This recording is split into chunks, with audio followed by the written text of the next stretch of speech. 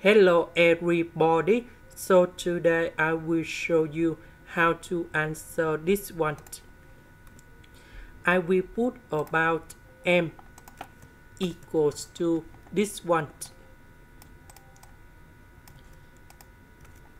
and n equals to this one.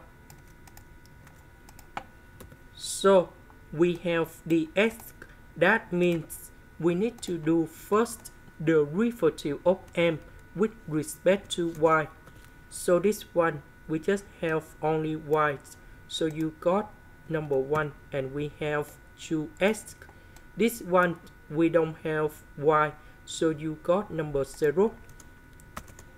We have dy, that means we need to do first the derivative of n with respect to x, and this is about 2x. So we can see that this one and this one, they are the same. So that is about exact. Now I need to set up about the function fxy equals to the integration. So I select this one plus 3xy, the integration of 2x, that is about x squared. The integration of 3x squared, that is about x to the power of 3. Next, we need to do first the derivative of f with respect to y for the both sides. So this one we have number 1. This one you got number 0.